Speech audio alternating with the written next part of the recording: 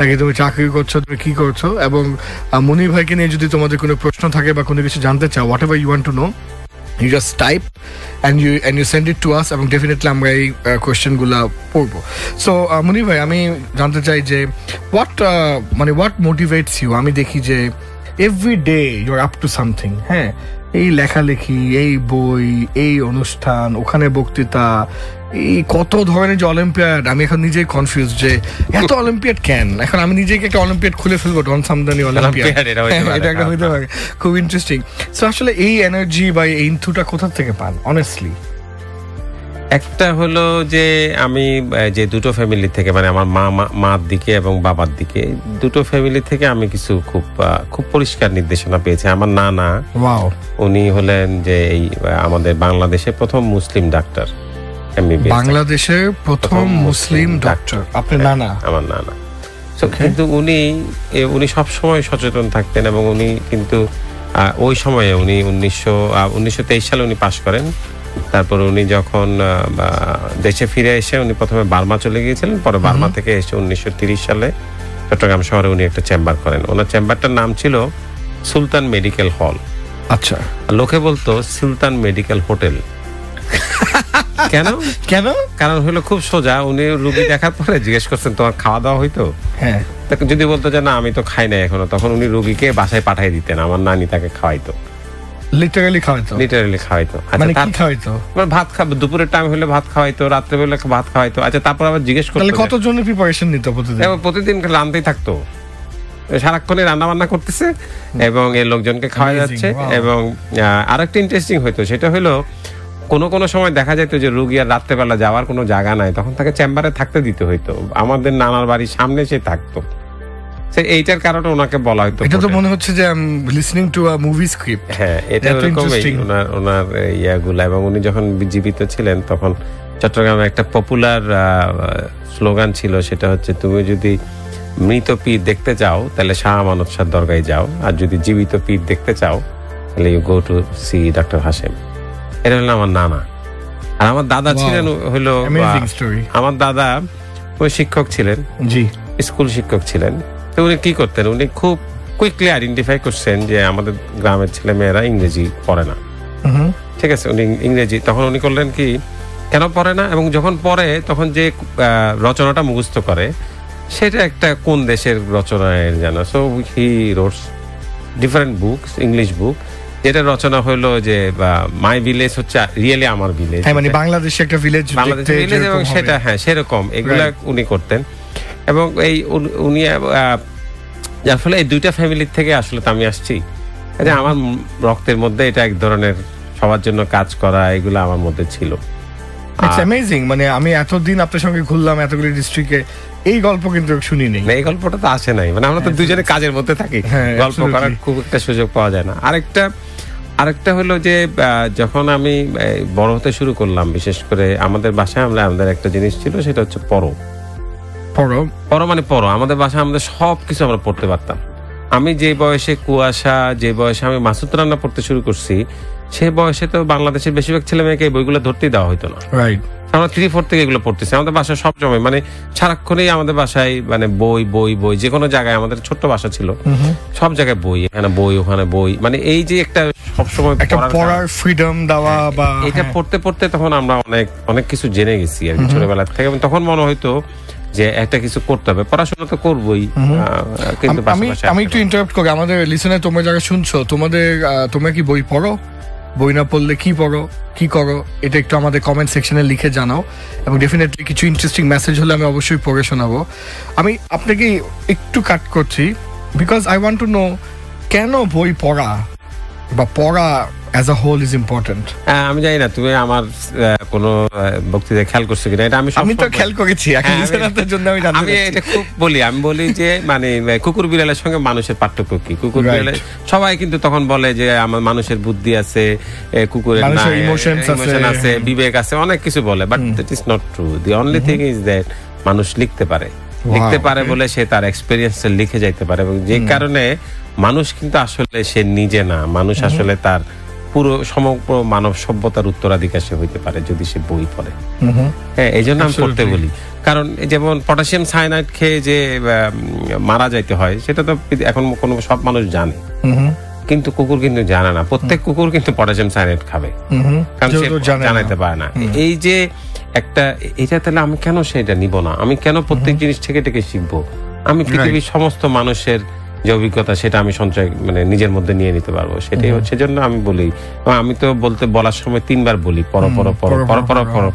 ওইটা নাম ওই নামে আমার একটা বইও আছে যেখানে আমি কেমন করে হলাম, আমি কিভাবে মুনির হাসান হয়ে উঠলাম সেটার একটা বর্ণনা ওই বইতে আছে। এবং আমার পছন্দের সব বই, যে বইগুলা আমাকে পড়তে হেল্প করেছে পর্যন্ত আসতে। এবং আমি খুব ইন্টারেস্টিং এটা বলি, আমি যখন বইটা পড়তে আসি তখন আমি বিশ্ব সাহিত্য কেন্দ্রের মেম্বার হই এবং আমি একদম এক ধারসে শুরু করে 3.5 বছরের মধ্যে ওখানে বিশ্ব সাহিত্য কেন্দ্রে তখন যত বই ছিল সব পড়ে ফেলছি। এবং আমি 50% বই কিছু বুঝি নাই, আমি পড়ে গেছি। এটা কি সত্য? অনেকে বলে যে বই পড়লে নাকি অ্যানালিটিক্যাল স্কিল বাড়ে, ক্রিয়েটিভিটি বাড়ে, হ্যাঁ, এগুলি কি সত্য নাকি? অ্যানালিটিক্যাল স্কিল তো অবশ্যই বাড়বে, জানতে যাচ্ছি বাবা লিসেনারদের জানাতে যাচ্ছি। অ্যানালিটিক্যাল স্কিল বাড়বে এই জন্য যে তাইলে একটা বিষয়কে নানা দিক থেকে দেখা। আমি তো আমার মাত্র 2টো চোখ, সো একটা পার্সপেক্টিভ না, বিভিন্ন পার্সপেক্টিভে বিভিন্ন লোকের পয়েন্ট অফ ভিউ থেকে দেখা। এবং সেটা তো ওই জিনিসটা খুব ইম্পর্টেন্ট। অনেক সময় আমাদের এগুলো চোখে পড়ে না, অন্য একজন দেখলে সে চোখে পড়ে, সে ওটা করে। এটা একটা খুব। আর সৃজনশীলতা তো বাড়বে, কারণ যত জগৎ বড় হবে ততই তো তার নতুন চিন্তা হবে, এবং যত বড় হবে মাথার মধ্যে যে নিউরন গুলো আছে সেগুলো কিন্তু অনেক বেশি কাজ করবে। এবং নিউরন যদি কাজ করতে শুরু করে, স্ন্যাপ যদি বেশি হয়, তাহলে একটা লোক সৃজনশীল হবে বাধ্য। ওকে, সেই কারণে আসলে আমাদের সবার পড়ো এই পড়ো টু দ্য পাওয়ার 3 এটা আমাদের মনে রাখতে হবে। এবং অবশ্যই আসলে বই পড়তে হবে, শিখতে হবে, এটার কোনো বিকল্প নেই। এখানে কয়েকটা কিন্তু ডন, তোমার শোতে গান টান শোনাও না তুমি? হ্যাঁ, আমার শোতে তো আমরা অনেকগুলো গান প্লে করি, এবং যেটা খুব ইন্টারেস্টিং, আপনি জেনে খুশি হবেন যে আমার পছন্দ না, আমার যারা গেস্ট আসে ওদের পছন্দের গান শোনাই। তো আপনার যে পছন্দের গানগুলি আছে, এনি গান, ইংলিশ বাংলা এনি গান, আমরা ওটা প্লে করি। আমরা হিন্দি গান জাস্ট প্লে করি না, শুধু ইংলিশ এবং বাংলা। তো আমরা এটা প্লে করবো অবশ্যই। বাট এর মধ্যে কিছু ভালো SMS আসছে। আকাশ মাহমুদ বলছে ভেরি ফ্রুটফুল ডিসকাশন। বাবা, ফ্রুটফুল, ইয়েস, ফ্রুটলেস না, ফ্রুটফুল। রাজীব নবীন বলছে মনির ভাইয়া, একটা প্রশ্ন ছিল, তাহলে আমার লাইফে কোনো লক্ষ্য খুঁজে পাচ্ছি না, সবসময় টেনশন হয় কি করব, কিভাবে করব, কিভাবে বড় হব, কিভাবে সারাদিন কাটানো যায়। আমি ডিগ্রি ফাইনাল ইয়ার শেষ করলাম, এখনো কিছু বুঝতে পারছি না, কিছু কি বলবেন প্লিজ? এটা প্রশ্ন করেছে রাজীব নবীন। এটা খুব সোজা, তুমি নিজেরটা বের করে ফেলতে পারো। আমি তোমাকে বলবো প্রতিদিন রাত্রেবেলায় ইউ স্টার্ট উইথ 10 মিনিট করে নিজের জন্য সময় দাও।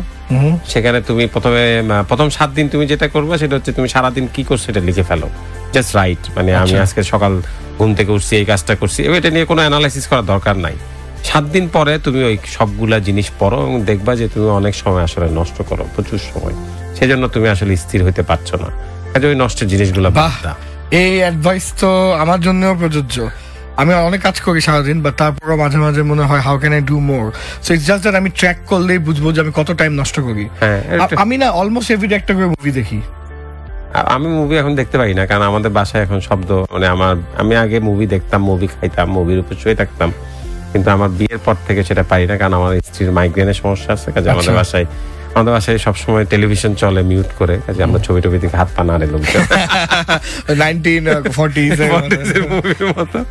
But you can use Bluetooth headphone বা হেডফোনে আমি খুব একটা অভ্যস্ত না। আমার ছেলেমেয়েরা কিন্তু তারা তাদের হেডফোন দিয়েই শুনতে থাকে, আমি আর ওইভাবে পারি না। আর আরেকটা বিষয় হলো যে এখন একটা বড় সময় আমার ধারণা তুমি ফেসবুকে দাও, সেটা না দিলেও তুমি একটু চিন্তা করতে পারো। রাজীব নবীনের কথাই বলছি। হ্যাঁ, রাজীব নবীনকে আমি আরেকটা পরামর্শ দেই, সেটা হচ্ছে তোমার যতগুলা তুমি এই 7 দিন যখন এটা এক্সারসাইজ করবা, পরে 7 দিন 14 দিন পরে you start writing all your intention. মানে তুমি যা যা হইতে চাও, তুমি লেখো ডাক্তার, ইঞ্জিনিয়ার, এরকম করে 10-12টা লিখে ফেলো, এবং তারপর তুমি কাটতে শুরু করো, দেখবা তোমার 2-3টার বেশি অপশন থাকবে না। যেমন ধরো তুমি ডাক্তার হইতে পারবে না, কারণ তুমি তো ডাক্তারি পড়তেছো না, তাই না? সো এই জন্য এইভাবে তুমি যদি কাটতে যাও, তাহলে 3-4টা থাকবে, তখন তোমার বাছাই করতে সুবিধা হবে। ওকে, I think this is actually a very good advice. আমি হান্নান ফ্রম মানিকচৌরি, না মানিকছড়ি, এটা খাগড়াছড়িতে। আচ্ছা মনির ভাই, আমি একজন স্টুডেন্ট, বাট আমার এত ভালো লাগে না। এটা ভালো লাগে না? এটা ভালো, হ্যাঁ, পড়ালেখা করতে ভালো লাগে না। কেন জানো? এখন স্টাডি করে পজিটিভ কিছু দেখছি না, something like that. So তবে স্কিল শিখতে হবে। হ্যাঁ, কিন্তু সে ইম্পর্টেন্ট হলো যে তাহলে তুমি একটা জিনিস চিন্তা করো, আমরা দুইজন যদি পড়ালেখা না করতাম তাহলে কিন্তু আমরা এই স্টোরি আজকে তোমার সঙ্গে আমরা আলাপ করতে পারতাম না। অ্যাবসলিউটলি। সো পড়াশোনা তোমাকে এটা করতে হবে, এবং আমাদের দেশে যেহেতু এখনো ওরকম কোনো সিস্টেম হয় নাই যে যারা পড়াশোনা করে না বা এই ট্রেডিশনাল একটা ডিগ্রি তাদের থাকে না, তাদেরকে কিন্তু আমরা খুব সহজে পিক করি না। কাজে তোমাকে বেসিক জিনিসগুলো করে ফেলতে হবে। বেসিক একটা ডিগ্রি যদি তোমার থাকে তাহলে তুমি খুব ভালো আগাতে পারবা। আমি সবাইকে বলি, স্পেশালি ইউনিভার্সিটি স্টুডেন্ট থেকে, যে তুমি এই তোমার জীবনে যে 4 বছর দিচ্ছ, that would greatly determine the next 40 years of your life. এই 4 বছর, নেক্সট 40 বছর তোমার ডিটারমাইন করবে। এটা খুব ইন্টারেস্টিং। যেটা আমি যখন বুয়েটে ভর্তি হলাম তখন একদিন আমার এক সিনিয়র ভাইয়ের বন্ধু আর কি, উনি আসলে উনি বুয়েট থেকে পাশ করলেন, তো উনি আমাকে একটা ছোট্ট পরামর্শ দিলেন। বললো যে তুমি যদি 4 বছর খুব ফুর্তিতে থাকতে চাও আর বাকি জীবন পস্তাইতে চাও, তাইলে তুমি প্রতিদিন বিকালবেলায় ওই শামসুন্নাহর হলের সামনে চলে যাবা, টিএসসিতে যাবা, এইসব তুমি করবা। আর যদি তুমি পরের জীবনে ভালো থাকতে চাও তাহলে 4 বছর তুমি খাটবা। এই খুব সিম্পল, কিন্তু উনি বলছে যে একটা অ্যাডভাইস আমি তোমাকে দিলাম, এখন it is up to you. So সবাই, আমি কিন্তু কাজটা কিন্তু যে করি নাই তা না, আমি প্রায় সময় গিয়ে টিএসসিতে দাঁড়িয়ে থাকতাম। দ্য থিং ইজ, আপনি কাজের সময় কাজ করছেন, দাঁড়ায় থাকার সময় দাঁড়ায় থাকছেন, বাদাম খাওয়ার সময় বাদাম খাইছেন, আবার বই পড়ার সময় পড়ো 3বার করছেন। তো এটাই হচ্ছে থিং। তোমরা যারা শুনছো, আমরা কিন্তু বলিনি যে তুমি তোমার জীবনে সব আনন্দ বাদ দিয়ে সারাদিন পড়াশোনা করো, বই পড়ো, হ্যাঁ, মানে আতলামি করো। নো, তুমি মজা করো, ফেসবুকিং করো, ফান করো, কনসার্টে যাও, তুমি সব করো, but you must take care of your results, you must take care of your parents, you must importantly take care of your health. Of your health. Okay, why do you say that? আমাদের হাতে 1 minute time আছে আমার ব্রেকে যাওয়ার আগে। Health ছাড়া তো আসলে হবে না। তুমি যদি শেষে যে আমার মতো যদি একটা ভুঁড়ি হয়ে যায়, তারপর যদি তুমি ঠিক মতো করতে না পারো, আপনি তো ভুঁড়ি হতেই পারবেন। আমার যে ভুঁড়িটা আছে 6 মান্থ, এইটা এই সব কারণে তুমি যদি সুস্থ না থাকো তাহলে তুমি কিন্তু জীবনকে উপভোগ করতে পারবে না। কাজে আর ছোটবেলা থেকে যদি এই যে এখন ইউনিভার্সিটিতে পড়ার সময় বা কলেজে পড়ার সময় যদি তুমি ঠিক মতো একটা অভ্যাস করে ফেলতে পারো, হেলদি অভ্যাস, তাহলে সেটা তোমার জন্য অনেক ভালো হবে। এখানে একটা মেসেজগুলো পড়তে না আমার খুব কষ্ট হচ্ছে। শুভ মোটামুটি ভালোই কাটছে, এই উইকটা মোটামুটি ভালোই কাটছে। শুভ, এটা কি লিখেছে ভাই? মগ্ন পুরোটা পড়েছি। এটা একটা বইয়ের নাম মনে হয়, শুভ্র। অদ্ভুত, একদম নিচেরটা। অদ্ভুত বিষয় যে এই শুভ্র কিছু বিষয়ে আমার উপর চেপে বসেছে। শুভ্র সমগ্র পুরোটা পড়েছি। অদ্ভুত বিষয় যে এই শুভ্রর কিছু বিষয় আমার উপর চেপে বসেছে, ভালোভাবে এনজয় করছি তা। শুভ্র জানি মনে হয় হুমায়ুন আহমেদের কোনো ক্যারেক্টার হবে। I have no idea. আমার কোনো আইডিয়া না। আমি চিনি মিসির আলী, আমি চিনি হিমু, বাট এবারে আমি ওরকম। আমার ধারণা শুভ্র হচ্ছে সেই ছেলেটা যে মোটা চশমা থাকে, হ্যাঁ, ওই ক্যারেক্টারটা, তাই না? ওই ক্যারেক্টার, মোটা চশমার ক্যারেক্টারটা যে ভুলে যায়, এবং এই যে ওই দারুচিনি জীবে যাওয়ার সময় যে চশমা ছাড়া চলে গেছিল, মোস্ট লাইকলি ওই ছেলেটা। ও হ্যাঁ, এবার আমার মনে পড়েছে। ইয়েস, ওই হচ্ছে শুভ্র। ওই শুভ্র, হ্যাঁ। ইট ওয়াজ ব্রিলিয়ান্ট মুভি। ওটা দেখে না যে মানে ব্রিলিয়ান্ট স্টোরি।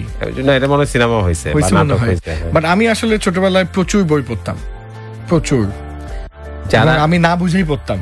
আমি তো তুমি ছোটবেলায়, আমি ইউনিভার্সিটিতে পড়ি না, আমি আমার আব্বা মা সব বই পড়ে ফেলতেছি। আমি তো, কারণ আমি এত বই জগতে আসছি। আমি দেখি এখানে বিশ্ব সাহিত্য কেন্দ্র আছে, আমি দেখি আমার এই যে আমার ইউনিভার্সিটি আহসানুল্লাহ হলে একটা লাইব্রেরি আছে, যেখানে মানিক বন্দ্যোপাধ্যায়ের সব বই আছে, সেখানে শরৎচন্দ্রের সব বই আছে, এত সব বই, আমরা শিবরামের বই, সব বই আছে। এসব দেখে তো আমি পাগল হয়ে গেছিলাম। আমি সারাদিন খালি পড়তাম বই বই বই, সারাদিন থেকে আমি খালি বই পড়ার চেষ্টা করতাম। So you were in love with the book? Yes. Are you in a relationship? Yes. Yes. With the book? Yes. Where do you date? In the library? In the library. That was what was it? So আমরা এখন একটা small ব্রেকে যাব। মুনির ভাই, আপনার কোনো পছন্দের গান, anything, any song? আমি একটা পুরনো, আমার খুব প্রিয় একটা গান আছে। এটা হলো হিন্দি সিনেমার, না মানে ভারতীয় বাংলা সিনেমার, আমি কোন পথে যে চলি, কোন কথা যে বলি, তোমার সামনে পেয়ে খুঁজে আবার হ্যাঁ আছে তো মান্না দে গান। ঠিক আছে, আমি কোন পথে যে চলি, এটা মুনির ভাইয়ের জন্য আমরা গানটা প্লে করছি। গানটা কি কাউকে ডেডিকেট করতে চাচ্ছেন? সবাইকে, আমার সব ভক্তকে। ওকে, ভেরি গুড। আমাদের তারুণ্য জয়োৎসবে প্রোগ্রামে আমরা যারা ছিলাম, অনেকেই আমরা ছিলাম। হামিদ ভাই ছিল, প্রীতরেজা, পূজা, আর অনেকে ছিল। আমরা পূজার সঙ্গে কথা বলতে পারি না এখান থেকে। আমরা পূজাকে ফোন দিয়ে রাতে একটু পর ভূতে ভয় দেখাবো 12টার দিকে। পূজা সেনগুপ্তা, দ্য ফেমাস ডান্সার, আমাদের খুবই প্রিয় মানুষ। ওকে একটু বিরক্ত অবশ্যই করতে চাই। তোমরা যারা আছো প্লিজ আমাদেরকে মেসেজ করো, তোমার নাম স্পেস এবিসি লিখে তোমার নাম, তাই না? এবিসি লিখে তোমার নাম স্পেস তোমার মেসেজ, সেন্ড ইট টু 22221, 4টা 2 একটা 1 এই নাম্বারে। এবং আমরা ফেসবুক থেকেও লাইভ আছি, ফেসবুকে মেসেজ তোমরা করতে পারো এবং অবশ্যই আমরা পড়বো মেসেজগুলো। ইন্টারেস্টিং কমেন্টস থাকলে দাও এবং ভুলে যেও না এই ভিডিওটা সবার সাথে শেয়ার করার জন্য। যাকে তুমি বোঝানোর চেষ্টা করছো যে বই পড়ার ইম্পর্টেন্স, তাৎপর্য কি, তাকে প্রবাবলি ভিডিওটা শেয়ার করলে খুব ভালো হয়। Will be right back after this short break. BSRM presents Look Who's Talking with me, Ghulam Sumdany Don.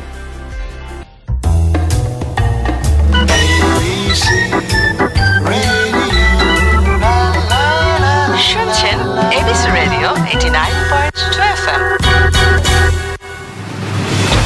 BSRM presents Look Who's Talking.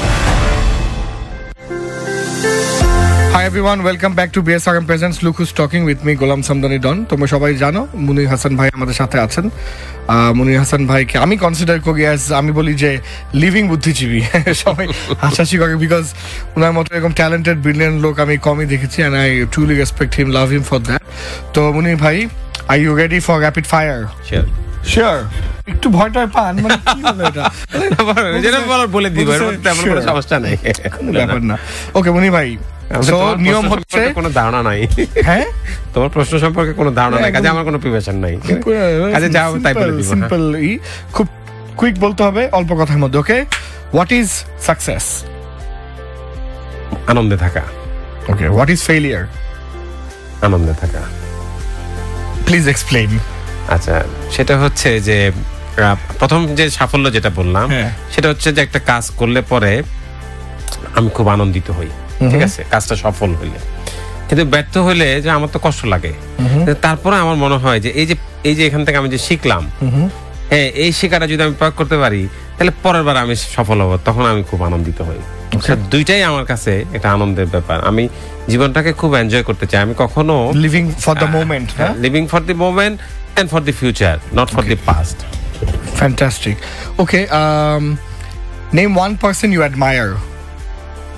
আমি একজনের কথা বলতে পারবো না, কিন্তু যেমন আমার যারা মেন্টর তাদের সবাইরে আমি খুব পছন্দ করি, এবং তাদের যেমন আমার এখনকার মেন্টর হচ্ছেন মতি ভাই, তার কাছ থেকে আমি সারাক্ষণ শিখতে থাকি। যেমন আমার আরেকজন মেন্টর হচ্ছে মমলুক সাবির আহমেদ, উনি কম্পিউটার সার্ভিসেস লিমিটেডের এমডি, তার কাছ থেকে আমি সারাক্ষণ শিখতে থাকি। এবং আমার একজন মেন্টর হচ্ছে আমার ছেলে, সে আমাকে প্রচুর জিনিস শেখায়, কারণ সেও প্রচুর পড়ে এবং সে প্রচুর পড়ে। এবং এখন আমি যেহেতু এই সার্চ করতে পারি না, সে কিন্তু আমাকে বলে, বাবা এই বইটা পড়তে হবে, তোমার এই আর্টিকেলটা পড়তে হবে। সার্চ করতে পারেন না আপনি? না, আমি যেমন অনেক সার্চ করে যে নতুন কি বই বেরোচ্ছে, এগুলো তো ট্র্যাক রাখতে পারি না, কাজে ওই আমাকে কিন্তু এখন সাজেস্ট করে যে বাবা এটা পড়ে ফেলো, অথবা এই বইটা বাদ, এটা পড়ার দরকার নাই, এটা আমি পড়ে ফেলছি। সো ও আমাকে অনেক গাইড করে। কিন্তু ওয়াও, দ্যাটস ভেরি ইন্টারেস্টিং। এখানে কোনো একটা শিক্ষার বিষয় আছে যে মেন্টর মানে যে মুরব্বী হতে হবে, খুব বিজ্ঞ হতে হবে এমন না। Mentor can be your San, can be your friend, can be anything, can be anyone. Even আমি মাঝে মাঝে বলি সবাইকে যে আইমান থেকে আমি অনেক কিছু শিখি, যেখানে আইমান আমার থেকে হয়তো কত 5-8 বছর ছোট, বাট ও বয়সের ব্যাপারটা খুব ইম্পর্টেন্ট না আসলে। এই যে টেকনোলজি, যেমন আমি যদিও একজন ইলেকট্রিক্যাল ইঞ্জিনিয়ার, টেকনোলজির উপরে কাটাইছি কিন্তু সারা জীবন। এখনো আমার বাসায় তো আমার কোনো দাম নাই। এখন কোনো একটা টেকনিক্যাল প্রবলেম হইলে ছেলে কয়দিন পরে মেয়ে এটা জায়গা দখল করবে। If you could be for anybody for one day, কে সেটা? বুঝি না, আবার বলো তো। যদি আপনি অন্য কেউ হয়ে একদিন বাঁচতে পারেন বা একদিন লাইফ কাটাতে পারেন, অন্য কেউ হয়ে, ওই আমি না হয়ে? হ্যাঁ, আপনি না হয়ে, আমার মেয়ে। আপনার মেয়ে হয়ে আপনি ঘুরে পাবেন? কেন ভাই? কারণ আমি দেখি আমার মেয়ে কোনো কিছু পাত্তা দেয় না, তার যেটা ইচ্ছা হয় সেটা সে করে ফেলে। ওকে, one habit that you want to break. You want to quit আর কি? সেটা হচ্ছে যে আমার ভাত খাওয়ার অভ্যাস, আমার ভাত না খাইলে খুব খারাপ লাগে, কিন্তু ডাক্তার আমাকে বলে যে আমার কিন্তু কাজ বাদ দিতে হবে। এটা যদি বাদ দিতে পারতাম তাহলে খুশি হইতাম, কিন্তু এখন পর্যন্ত কোনো সম্ভাবনা দিচ্ছি না। ভাতের রিপ্লেসমেন্ট তো আমরা এখনো খুঁজে পাইনি আসলে, ওই মজাটা, ওই ভাত ডাল লেবু টেবু না হইলে হয় না। ওয়ান হ্যাবিট যেটা আপনি আরো বিল্ড করতে চান, আরো বেটার করতে চান, সেটা হচ্ছে সকালবেলায় যে যদি আমি আর একটু বেশি সময় দিতে পারতাম, আর একটু সকালটাকে যদি আমি উপভোগ করতে পারতাম। এখন একটা মজার ব্যাপার হয়েছে, আমি এতদিন 3 তলায় থাকতাম, তাহলে সূর্য দেখতাম না, আলো দেখতাম না। এখন আমি 7 তলায় উঠে আসছি এবং আমার দক্ষিণ দিকটা খোলা। ওয়াও, আপনি পুরো দক্ষিণ না, আমার পূর্ব দিকটা খোলা, যার ফলে ভোরবেলা খুব চমৎকার আলো, এবং আমার ওইদিকে আমরা কোনো পর্দা টর্দা সেভাবে লাগাই নেই, বন্ধ করে রাখি, পুরো একটা আলোকিত, এবং ওই সকালটা দেখতে আমার খুব ভালো লাগে। Wow, that's very very interesting. আপনি কি রোমান্টিক নাকি এমনি? না, রোমান্সের সময় কই আমি কিন্তু আমি পৃথিবীর সব জিনিসকে আমি উপভোগ করতে চাই, এবং আমি প্রত্যেকটা মানে এভরি বিট অফ লাইফ আমি আসলে এনজয় করতে চাই, এবং সেটা আমি পারি আলহামদুলিল্লাহ। এখন যদি আপনি ইউনিভার্সিটি লাইফে ফেরত যেতে পারতেন একটা টাইম মেশিনের মাধ্যমে, তাহলে নিজেকে কি অ্যাডভাইস দিতেন? আচ্ছা, তাহলে অনেকগুলো জিনিস যেগুলা এখন, একটা হলো যে আরেকটু পড়তাম। আল্লাহ, আরেকটু না, সেটা না, মানে নিজের মানে পড়াশোনাটা আরেকটু পড়তাম, মানে একাডেমিক পড়াটা।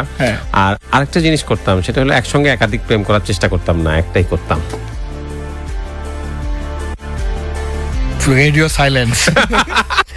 আচ্ছা, ভাবি কি শুনছে? না, শুনতেছে না, নিশ্চিত কোনো ঘুমাই গেছে, এই জন্য এইসব কথা আজে বাজে কথা বলছেন। বাট পরবর্তীতে কিন্তু ফেসবুক লাইভটা একদম বলবো, ভাবি look at time 15 minute 30 seconds বলে দেখে দিব।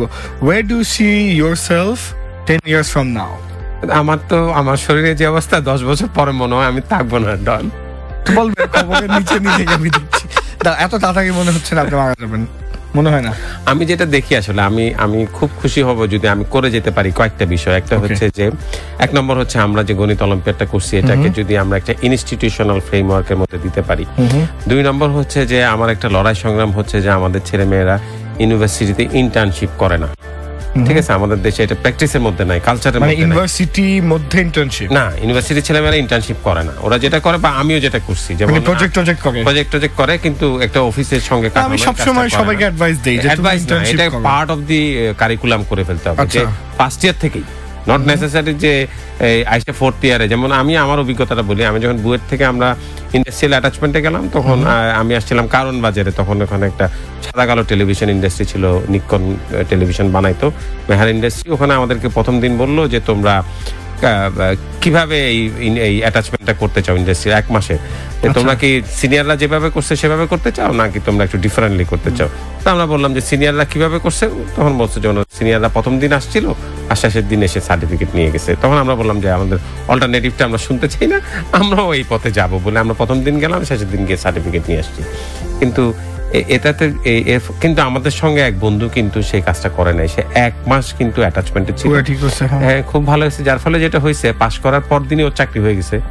আমাদের তো এবং আসলে একটা জবে, মানে অফিস যাওয়া, যে লেভেলে ডিসিপ্লিন শেখায়, বসকে ম্যানেজ করা, আরো নানা রকম জিনিস, মানে এটা আসলে ইন্টার্নশিপ বাদে কোনো উপায় নেই শেখা। এবং শুধু ইন্টার্নশিপ না, আমি তো মনে করি আমাদের ছেলে এই 2টা জিনিস যদি আমি করে যেতে পারি, অলিম্পিয়াড গুলাকে একটা ইনস্টিটিউশনাল ফরম্যাটের মধ্যে দিয়ে দেওয়া, আর একটা হচ্ছে এই যে আমাদের ছেলেমেয়েরা একদম ফার্স্ট ইয়ার থেকেই অ্যাটাচমেন্টে যাবে, ইন্ডাস্ট্রিয়াল ট্রেনিং এ যাবে, এই ইন্টার্নশিপ। আমরা তো জানি যে 70% learning happens on the job. Yes, so that's why আসলে অন দ্য জব এক্সপেরিয়েন্সের কোনো বিকল্প নাই। ওকে, ওয়ান কোট অথবা অ্যাডভাইস যেটা সারা জীবন আপনার সঙ্গে রয়ে গেল, আপনাকে উপকার করেছে, ইওর ফেভারিট কোট বা অ্যাডভাইসও হতে পারে। আমার ফেভারিট কোট হচ্ছে B the change you wanted to change. Mahatma Gandhi এবং ওবামাও ওরকম কি যেন একটা বলছে, we are the change we are waiting for, we are the change that we need. এটা ওবামা বলছে কিন্তু প্রথম নির্বাচনে। এবং আমার আরেকটা জিনিস হয়, সেটা যেটা আমি বলি যে আমি কিন্তু কখনো অভিযোগ করি না। এটা আমি আসলে ওই আমি শুনি নাই এই লাস্ট 6-7 মাসে যে আমি কোনো অভিযোগ করি না। এই জন্য যে ওই যে জন এফ কেনেডির একটা কোটেশন আমার খুব প্রিয়, সেটা হচ্ছে যে হিসাব করো না যে দেশ তোমাকে কি দিয়েছে, বরঞ্চ তুমি দেখো তুমি দেশকে কি দিতে পারো। আমি দেখি যে দেশ আমাকে, এই বাংলাদেশটা যে আমি যে এই দেশে বড় হচ্ছি, এটাই তো আমার জন্য বড় পাওয়া। আমি এই যে এখানে এই যে এত কিছু, এত সম্মান পাচ্ছি। তো আজকে যে প্রোগ্রাম করলেন, এত হাজার লোক, এত মানুষ শুনতেছে, আমি ডনের পাশে বসে আছি, আমি মুনির ভাই পাশে বসে আছি। কি বলে আল্লাহ, কিভাবে আমাকে আস্তে করে পচিয়ে দিলাম মাঝখান দিয়ে। ওকে, আপনার জীবন নিয়ে যদি কোনো মুভি বানানো হয়, মুভির নামটা কি হবে? কঠিন প্রশ্ন কিন্তু এটা। পড়ো কি এটা মুভির নাম হবে? এটা হতে পারে বইয়ের নাম। না, বইয়ের নামটাই মুভি হইতে পারে, কারণ পড়ার ব্যাপারটা আমার মধ্যে একদম খুব প্রবল, যার ফলে আমি প্রায় সব বকা খাই। যেমন আমার বাসায় কিন্তু একটা অদ্ভুত নিয়ম আছে, সেটা হচ্ছে আমরা কিন্তু শনিবার থেকে বুধবার পর্যন্ত আমাদের বাসায় কিন্তু রাত 11টার পরে বাতি চলে না। সবাই ঘুমাইতে হয়, কারণ আমার মেয়ের সকালবেলা স্কুল থাকে, ছেলের স্কুল থাকে, কাজে আমিও যদি জেগে থাকি তাহলে তারা ওরা ঘুমায় না। তো কাজে আমরা কিন্তু বৃহস্পতিবার রাত্রে আমাদের স্বাধীনতা, আমরা বলি স্বাধীনতা দিবস।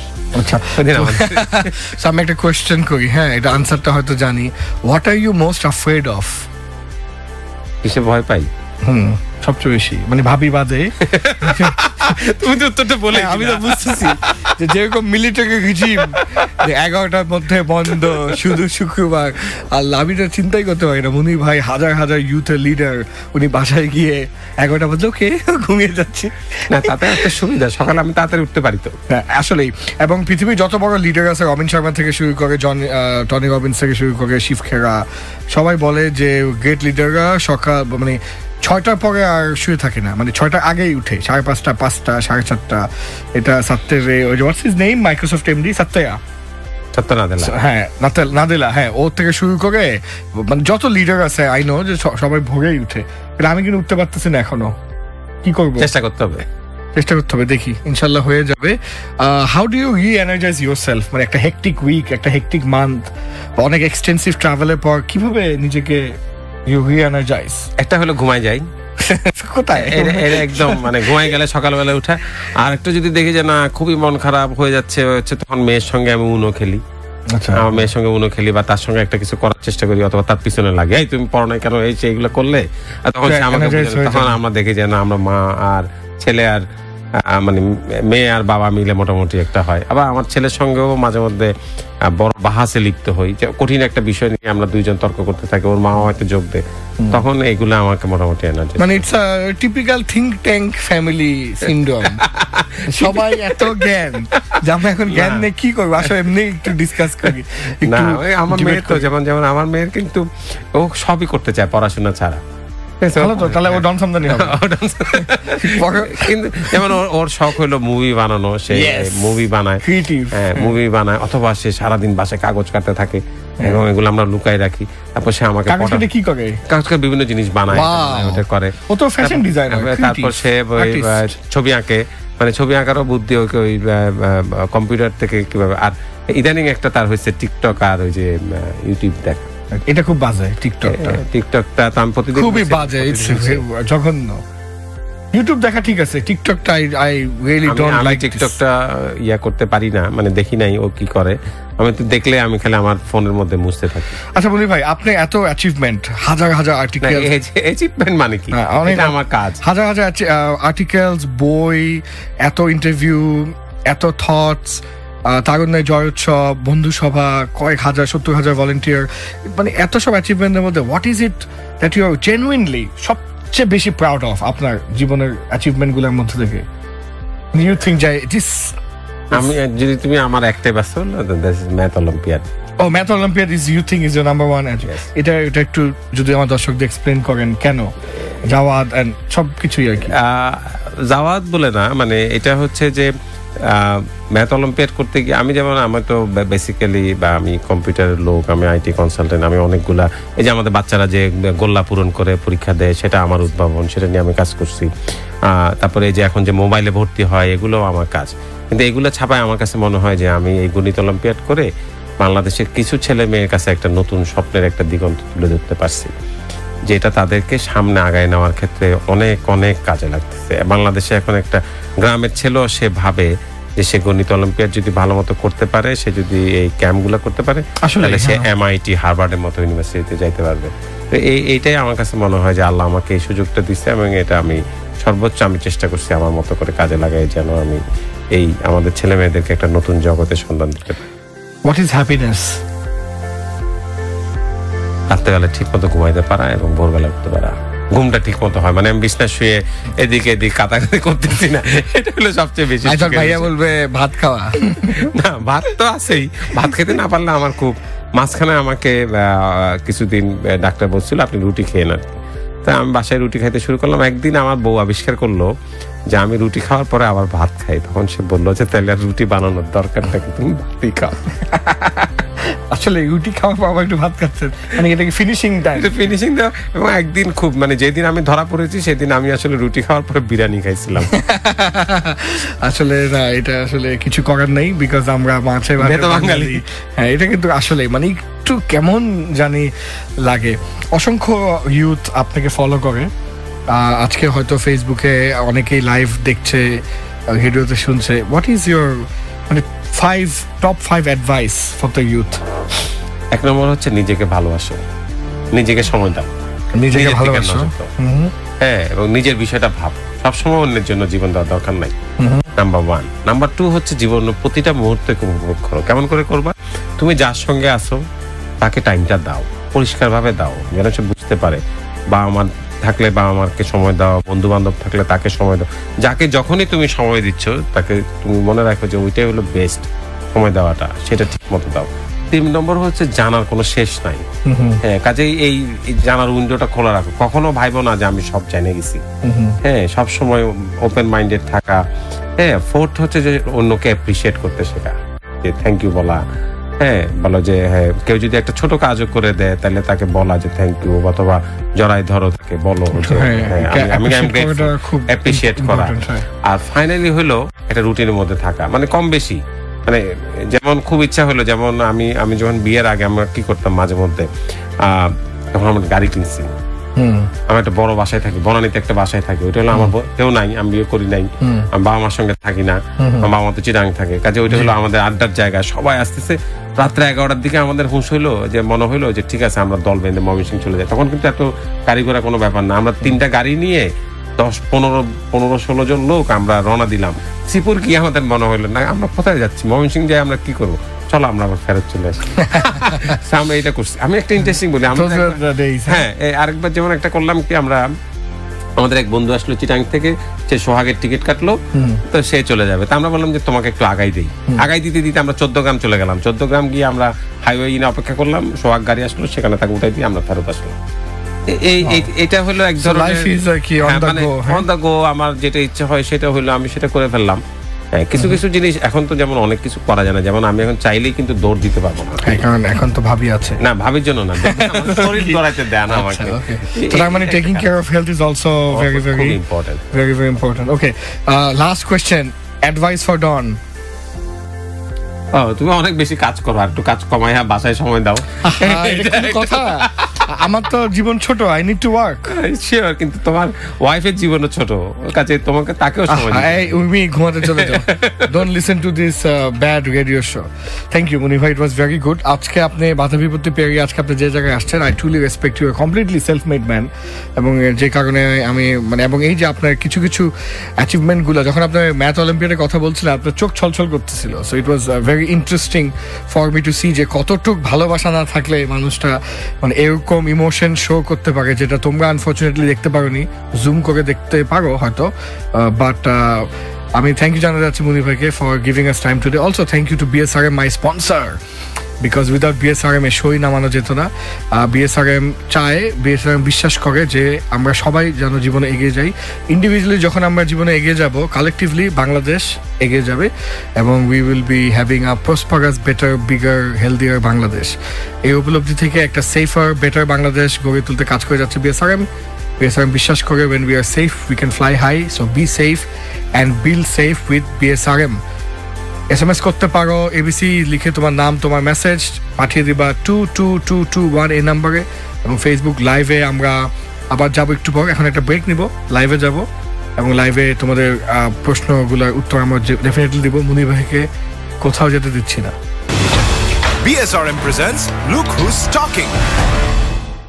Hello everyone, welcome back to BSRM Presents Look Who's Talking with me, Golam Sumdany Don. I hope তোমরা সবাই একটা going through a good time because একটু আগে যে র্যাপিড ফায়ার প্রশ্নটা আমরা করলাম প্রশ্নপত্র, that was fantastic এবং মানে I actually loved it এবং আমি জানতাম যে মুনির ভাইয়ের সাথে এই র্যাপিড ফায়ারটা খুব ভালো হবে। কিছু প্রশ্ন পড়ার চেষ্টা করছি। সাকিব এখানে আছে, যার লেখাটা আমি পড়তে পারছি না। মাহবুব আছে, আমরা সকল প্রবাসীরা আছি সবসময় এবিসির সাথে।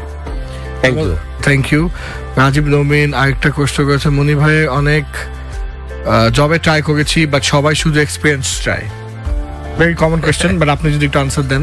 যেমন এটা খুব সোজা, আসলে কিন্তু এক্সপিরিয়েন্স বলতে এমন কোনো যে পোস্টে এক্সপিরিয়েন্স দরকার সেটাতে এক্সপিরিয়েন্স চায়। কেউ কিন্তু এন্ট্রি লেভেল পোস্টে কেউ কিন্তু এক্সপিরিয়েন্স চায় না। মানে তুমি যদি ভালো মতো খেয়াল করে দেখবা তাহলে দেখবা বিসিএস পরীক্ষায়, বিসিএস সরকারি চাকরিতে ঢোকার জন্য কোনো এক্সপিরিয়েন্স লাগে না। সেরকম বেশিরভাগ বেসরকারি চাকরি যেটা এন্ট্রি পোস্ট সেটাতে ঢোকার জন্য কিন্তু কেউ এক্সপিরিয়েন্স চায় না। কিছু কিছু এক্সপিরিয়েন্স চায়, কিন্তু সেটা আসলে চাকরির এক্সপিরিয়েন্স না, সেটা হচ্ছে তোমার এক্সট্রা কারিকুলার অ্যাক্টিভিটিস কি, তুমি সেটা কি করছো। যেমন আমি যে সমস্ত ভাইবা বোর্ডে থাকি, আমি যে ইন্টারভিউ বোর্ডে থাকি, সেখানে আমি জিজ্ঞেস করি, আচ্ছা তুমি কি কখনো রুটি বানাইছো? দ্যাট ইজ মানে 98-এর বন্যার সময় কি তুমি রুটি বানাইছিলেন দরিদ্রদের জন্য? অথবা তুমি কি কোনোদিন কোনো রাস্তায় কাউকে পড়ে যেতে দেখে তাকে হাসপাতালে নিয়ে গেছো? এরকম নানা প্রশ্ন কিন্তু করা হয়, যে এটা দেখার জন্য যে তুমি আসলে তোমার মধ্যে টিম আছে কিনা, তুমি টিম নিয়ে কাজ করতে পারো কিনা, তোমার লিডারশিপ কোয়ালিটি আছে কিনা। অর্থাৎ extra curricular activity, extra curricular না, এগুলো আসলে কো কারিকুলার অ্যাক্টিভিটি, এখানে কতটুকু তোমার পেনিট্রেশন আছে, এগুলো কিন্তু এক ধরনের এক্সপেরিয়েন্স। কাজেই এক্সপেরিয়েন্স কিন্তু কেউ একটা ফ্রেশ লোকের কাছে এক্সপেরিয়েন্স কেন চাইবে? কেউ চায় না। আচ্ছা, কয়েকটা ইম্পর্টেন্ট ডেটা আমি বলি। অ্যাকর্ডিং টু প্রথম আলো, আমাদের দেশে নাকি এই মুহূর্তে 5 কোটি লোক আছে যারা কিছু করে না। অ্যাকর্ডিং টু প্রথম আলো না, এটা অ্যাকর্ডিং টু বিবিএস, মানে বাংলাদেশ ব্যুরো অফ স্ট্যাটিস্টিক্স। এটা সরকারি ব্যুরো অফ স্ট্যাটিস্টিক্স, এটা প্রথম আলো ছাপিয়েছে। হ্যাঁ। আচ্ছা, এবং আরেকটা স্ট্যাটিস্টিক্স হচ্ছে দেয়ার আর অ্যারাউন্ড 27 লাখ গ্র্যাজুয়েটেড বেকারস, না মানে 27 লাখ গ্র্যাজুয়েশন করেছে। এই ফিগারগুলো কি আসলে এটা কি সত্য? সত্য, হ্যাঁ। আচ্ছা, তাহলে কেন, মানে আসলে হোয়াট ইজ দ্য প্রবলেম? মানে আমাদের কি চাকরি নাই? অথচ একটা, যেমন আজকেও আমাদের এই অনুষ্ঠানে যে বললাম, সেই অনুষ্ঠানে কাজী আমিন স্যার বলছেন, উনি বিডার চেয়ারম্যান, উনি বলছেন যে আমাদের দেশে কিন্তু এখনো বিদেশিরা কাজ করে, অনেক বিদেশি কাজ করে। হ্যাঁ, আজকে আমি এই শোতে আসার আগে আমার সারাদিন ট্রেনিং ছিল। I was very tired, but then আমার একটা ক্লায়েন্ট বললো যে আজকেই দেখা করতে হবে বিকজ তার বায়াররা আসছে শ্রীলঙ্কানস। আমি মিটিং করে ওখান থেকে এখানে আসলাম। এই যে এটার কারণ কি? কারণ হচ্ছে যে আমরা অনেকে, বিশেষ করে তোমরা যারা শুনছো ছোট, তোমরা ইউনিভার্সিটিতে অনেকে বেসিক স্কিলগুলো ডেভেলপ করি না। আমরা অনেক কিছু মনে করি, যেমন আমি খুব কুইকলি বলি, আমি ভাইবা বোর্ডে কিন্তু জিজ্ঞেস করি, যখন সে বলে আমি মাইক্রোসফট ওয়ার্ড জানি বা কাজ করি, তখন আমি জিজ্ঞেস করি যে তুমি কি স্টাইল শিট ব্যবহার করতে পারো, তুমি কি রেফারেন্স করতে পারো, তুমি কি একটা রিপোর্ট লিখতে পারো যেটা তোমার ঠিক মতো ফরম্যাট হয়ে যায়। তখন কিন্তু তাকাই থাকে, তখন সেটা করে। তারপর যদি আমি জিজ্ঞেস করি যে তুমি এক্সেলে কি পারো, তখনও কিন্তু দেখা যায় যে বেসিক এক্সেলের যে কাজগুলো সেগুলো অনেকে জানে। বেসিক কি শেখা দরকার? ইংলিশটা ইমপ্রুভ করা দরকার। একটা হচ্ছে ইংলিশ আর বাংলা, ইংলিশ আর বাংলাও কিন্তু, হ্যাঁ, মানে ভাষা দুটো একটা ল্যাঙ্গুয়েজ। তারপর হচ্ছে বেসিক কম্পিউটার কিন্তু তোমার পারতে হবে, মানে ওয়ার্ড, এক্সেল, এগুলা প্রেজেন্টেশন, এগুলো তোমার পারতে হবে। তোমাকে ইমেল পড়তে জানো, ইমেইলে আসলে সিসি বিসিসি এগুলো মানে কি, এগুলো তোমার বুঝতে হবে। এবং হ্যাঁ, তুমি যদি একটা ইমেল লেখো যে সি এটা আছে, এটা দিয়ে তো তাহলে এটা হলো না, সাবজেক্ট লাইন লিখতে জানতে হবে। হ্যাঁ, অনেকে ডিরেক্ট মনে করেন বলে যে জন ভাই একটা জব দরকার, একটু হেল্প করেন। আমি বললাম যে ঠিক আছে হেল্প করবো, জাস্ট সিভিটা পাঠিয়ে দেয়। হ্যাঁ, মানে প্রপার সাবজেক্টে লিখবে রেজিউমি অফ এই নাম, এবং একটা মেইল বডিতে সুন্দর করে লিখবে ডিয়ার ডন ভাই, based on our conversation in LinkedIn, here I am attaching the CV. কোনো ম্যানার জানে না। এটা হলো মনে করে যে আমি তো তাকে চাকরি দিবই। এটা কিন্তু না, আসলে এখন কিন্তু খুবই কম্পিটিশন হয়ে গেছে। কম্পিটিশন কিরকম, যে যেমন এই যে বাংলাদেশে যে 15 লক্ষ বিদেশি লোক আছে, শ্রীলঙ্কান আছে, চাইনিজ আছে, এবং ইউনিমার্টে আপনি যদি যান উইকেন্ডে গেলেই আপনি দেখবেন যে কি পরিমাণ লোক বিদেশি, অদ্ভুত ব্যাপার। ইউনিমার্টে যদি আপনি যান, গুলশান, আমি গত সপ্তাহে গেছিলাম ওয়াটারফ্রন্ট রাঙামাটি ওয়াটারফ্রন্ট রিসোর্ট, ওখানে গিয়ে দেখি ওরা পার্মানেন্টলি চাইনিজরা থাকে, ওখানে থাইকে চাকরি করে। সো তার মানে কি? তার মানে আমাদের দেশে চাকরি আছে, কাজ আছে, কিন্তু আমাদের যোগ্য লোকটা। আমি আজকে যে কোম্পানি মিটিং এ গেলাম, ওদের সিনিয়র ম্যানেজমেন্ট বাংলাদেশে থাকে এবং ওরা অনেক পুরানো 10 বছরেরও পুরানো কোম্পানি বাংলাদেশে, সব শ্রীলঙ্কান। তো আজ থেকে 10 বছর আগে শ্রীলঙ্কায় যেতে হইলে আমাদের অনেক কষ্ট করে যেতে হতো। এখন মিহির লঙ্কার কিন্তু সপ্তাহে 3টা ফ্লাইট আছে। কেন? Because there is a business, there R people যারা এখানে এসে কাজ করে। যেমন আমি একটা খুব দুঃখের কথা বলি, এটা বলতে এই বছর যে ঢাকা বিশ্ববিদ্যালয় দিবস, সেটা মানে 1 জুলাই বা 1 জুন হয়। তো সেই দিন আমি অনুষ্ঠানে গিয়েছিলাম একটা, সেখানে একজন স্যার এটা বললেন যে ওই আমাদের গার্মেন্টস কিন্তু আমাদের 1 নম্বর ফরেন কারেন্সি আর্নার, সবচেয়ে বড় ফরেন রেমিটেন্সের পরেই গার্মেন্টস। 45 লক্ষ লোকের ওখানে চাকরি আছে। ওখানে আমাদের যে আইবিএ থেকে যে পাশ করে বা যে এমবিএ করে, কেউ গার্মেন্টসে চাকরি করতে চায় না। অদ্ভুত।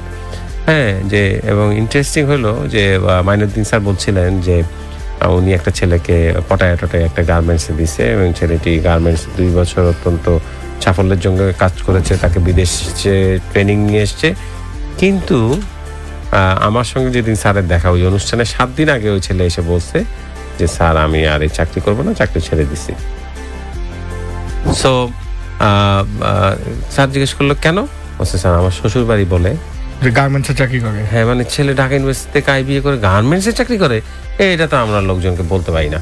সো সেজন্য সে চাকরি ছেড়ে দিয়েছে। তো এখন আমাদের দেশে এখনো কিন্তু আমরা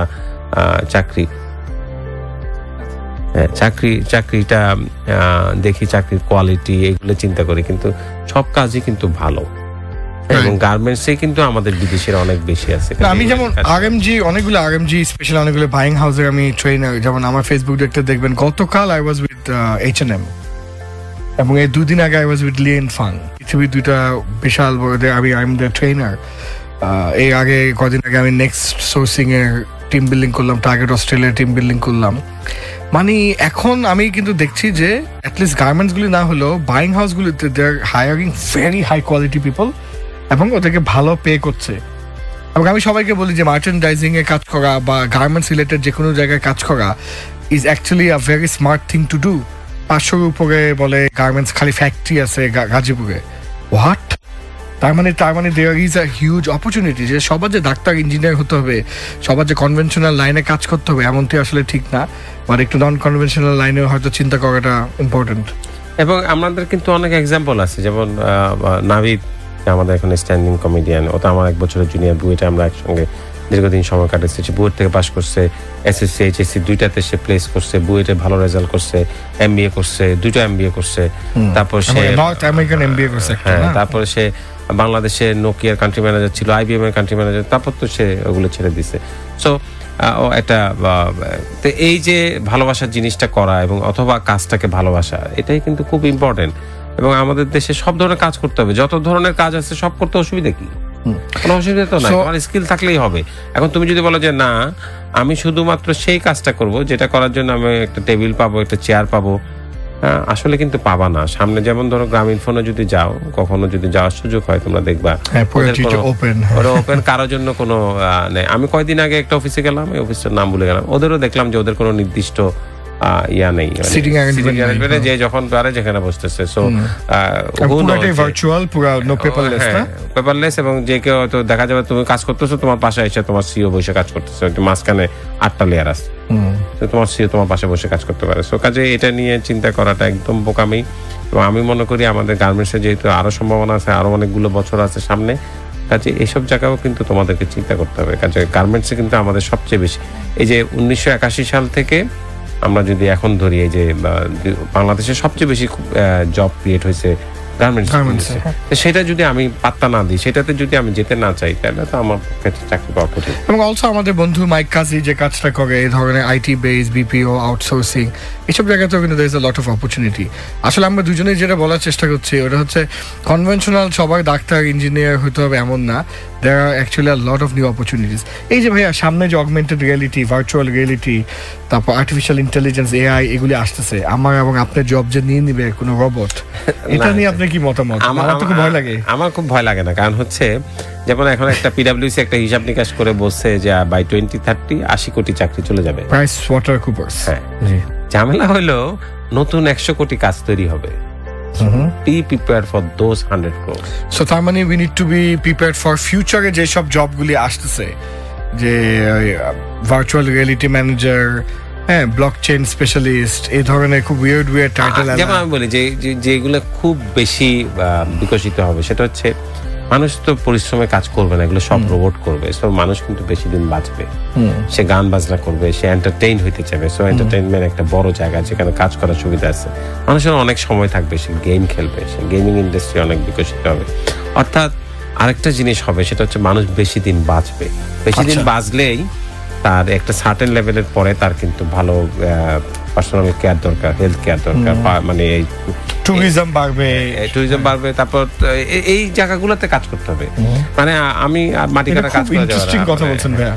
হ্যাঁ, এই জিনিসগুলোতে হবে। পার্সোনাল কেয়ার তো একটা বড় ইন্ডাস্ট্রি হয়ে যাবে।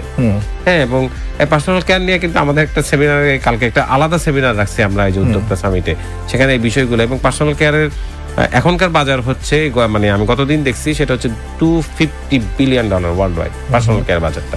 250 বিলিয়ন ওয়ার্ল্ড ওয়াইড। বাংলাদেশেও আমি হিসাব করে দেখি যে এটা 1000 কোটি টাকা বেশি হবে।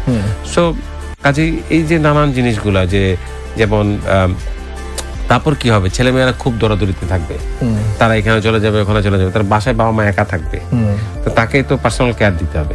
সেই জিনিসগুলো কিন্তু অনেক বেশি হবে। তার মানে সবাইকে একটু ফিউচারিস্টিক চিন্তা করতে বলা রিকোয়েস্ট করা হচ্ছে। হ্যাঁ, এবং আরেকটা জিনিস যেটা হচ্ছে সেটা হচ্ছে এখন কিন্তু কেউ আর একটা রুটিন যে প্রবলেমটা সলিউশন সবাই জানে, এটার জন্য কাউকে ডাকবে না, কারণ ওটা একটা রোবট করে ফেলতে পারবে। তো তাকে একটা নতুন প্রবলেম সলভ করতে পারতে হবে, সেজন প্রবলেম সলভার হইতে হবে, তাকে ক্রিয়েটিভ হইতে হবে। ওই যে আমরা দেখলাম না যে আপকামিং যে new jobs 2022 new jobs according to world economic forum, the number one job is critical problem solving. Number one skill. এটা ছাড়া তো হবে না। এটা তো, এবং যারা মুখস্থ করে সবসময়, সারাক্ষণ মুখস্থ করে, কমন খুঁজে, কমন এটা আমি 2টা ইউনিভার্সিটিতে পড়াই কিন্তু, এবং আমি ইন্টারেস্টিংলি দেখি যে এই যে ছেলেমেয়েরা ওরা কিন্তু কমন প্রশ্ন খুঁজে। যেমন আমি পরীক্ষায় একটা প্রশ্ন দিই, যেটা একটা ছবি আঁকলে সে 25 নম্বর পাইতে পারে, সেটা সে আঁকে না, সে না আঁকে ওই আরেকটা যে অল্টারনেটিভ থাকে, অনেক কিছু লিখতে হয়, সেগুলো সে বসে বসে লেখে।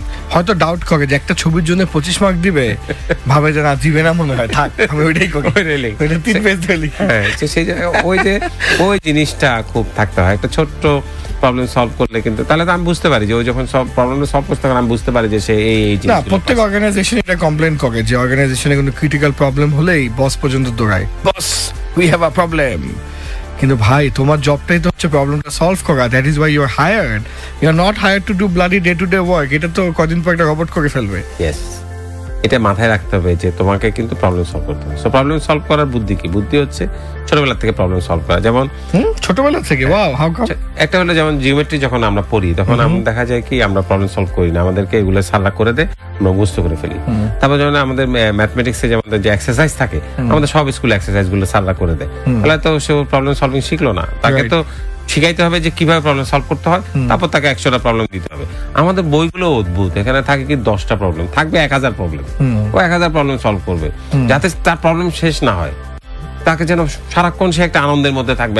একটা অঙ্ক করে, একটা অঙ্ক সমাধান করা যে আনন্দ, সেটা সে পাবে। একটা ওপিনিয়ন বিল্ড করবে। এবং আমি যেমন আমি একটা ইউনিভার্সিটিতে এন্টারপ্রেনারশিপ পড়াই, ওখানে রিসেন্টলি আমি একটা প্রশ্নের মধ্যে দিচ্ছি যে হোয়াট ইজ ইউর ওপিনিয়ন, এটা দিয়ে এটা, তখন স্যার এই ওপিনিয়ন কেন দিচ্ছেন আপনি?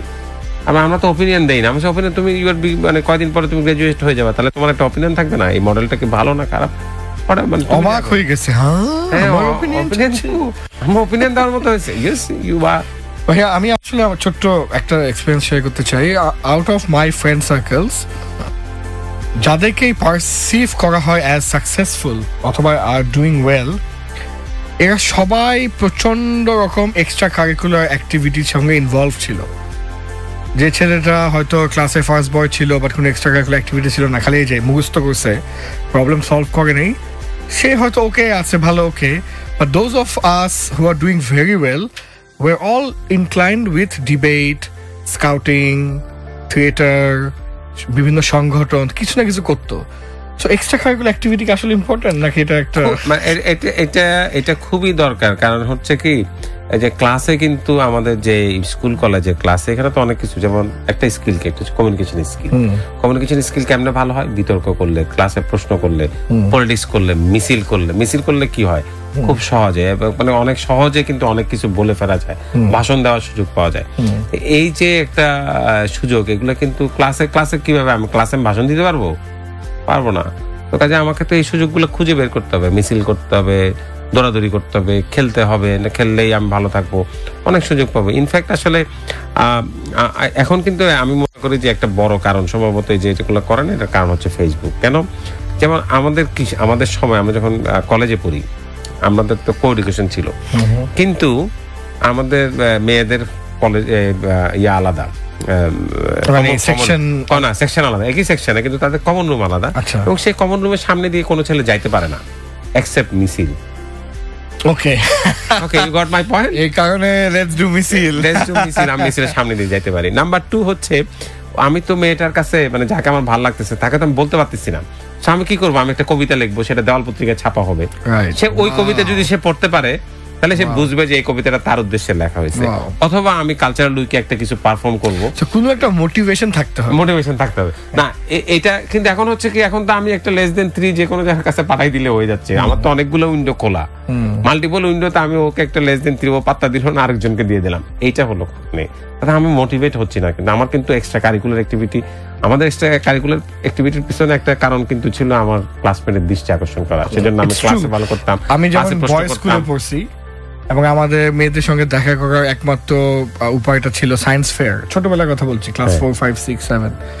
তো সায়েন্স ফেয়ারে আমি সারা জীবন সায়েন্স ফেয়ার পার্টিসিপেট করছি, whole life, honestly whole life. হ্যাঁ, এটা তো করতে হবে, এত কোনো সুযোগ নাই। That develop presentation skills. এত লোক আসে, বকবক করা, প্রবলেম সলভ করা, কথা বলা, হাসাহাসি করা, ম্যানেজ করা, দৌড়াদৌড়ি করা, কত কিছু করছি আমরা। যেমন আমাদের যখন ইউনিভার্সিটিতে যখন চলে আসছি তখন উই আইডেন্টিফাইড যে রোকেয়া হল বা শামসুন্নাহার হলে বছরে একদিন ঢোকা যায়, সেটা হচ্ছে সরস্বতী পূজার দিন। আমরা সরস্বতী পূজা করতে ওখানে চলে যেতাম, ঘুরে আসতাম। এটা একটা সুযোগ। একবার আমার মনে আছে এই যে একটা কানেক্টিভিটি, যেটাই হোক, যে এটা কিন্তু এক ধরনের ছিল। এখন কিন্তু এই যে এটাও কিন্তু একটা স্কিল, যে আমি একটা যে মেয়েকে আমি ভালোবাসি, যাকে আমি পছন্দ করি, তার সামনে আমি নিজেকে কিভাবে উপস্থাপন করবো। Absolutely. Do I have the right grooming? Yes, এটাও কিন্তু ইম্পর্টেন্ট। সো এখন যে সব খুলে ফেসবুকে লিখলে তো হইলো না, ফেসবুকের ইনবক্সে কথা চালাচালি করে শেষে তো বিপদে পড়ে যাবা, কথা বলতে পারবো না। এখানে স্পিকিং অফ ফেসবুক, অনেকগুলো প্রশ্ন, কয়েকটা প্রশ্ন আমি পড়বো যেগুলো আমাদের SMS আসছে। হামিদুল্লাহ ফ্রম কক্সেস বাজার বলছে, ভাইয়া আমি আপনাদের নতুন লিসেনার, ম্যাথ অলিম্পিয়াডটা আসলে কি, ওইখানে কি শেখানো হয়, একটু এক্সপ্লেন করবেন প্লিজ। ম্যাথ অলিম্পিয়াডটা বেসিক্যালি কোনো শেখানোর জায়গা না, এটা হচ্ছে একটা কম্পিটিশন, এবং কম্পিটিশনটা হয় সারা দেশে হয়। এবছর যেমন সব জেলাতে হবে, কক্সবাজারেও রেগুলার হয়, রামু থেকেও অনেকে আসে। এসে কম্পিটিশনে জিততে পারলে, মাল্টিপল স্টেজ পার হয়ে ন্যাশনাল লেভেলে আসতে পারলে, তখন আমাদের একটা ক্যাম্প হয়। সেই ক্যাম্পে আমরা সিলেক্টেড, এবং সেখান থেকে ইন্টারন্যাশনাল ম্যাথ অলিম্পিয়াডে আমরা আমাদের ছেলে মেয়েদেরকে নিয়ে যাই। ম্যাথ অলিম্পিয়াডের মতো একটা জুনিয়র সায়েন্স অলিম্পিয়াড আছে, যেটার এখন এই মুহূর্তে আমাদের বাংলাদেশের একটা টিম 6 জন স্টুডেন্ট, ওরা বতসোয়ানায়, আফ্রিকার বতসোয়ানায় তারা এখন কম্পিটিশন করতেছে ওখানে। এই বছর 15 জুনিয়র একটা পাবলিক স্পিকিং অলিম্পিয়াড করা যায় নাকি? করা যেতে পারে, আমরা একটা ভাবি তাহলে। হ্যাঁ, এটা কিন্তু আমি কিন্তু থাকবোই, জোর করে হলো। হ্যাঁ, না তুমি তো থাকবা, আমার সব কাজেই থাকবে। পাবলিক স্পিকিং তো অ্যাটলিস্ট এটা পারি, কিছু অন্য কিছু না পারি।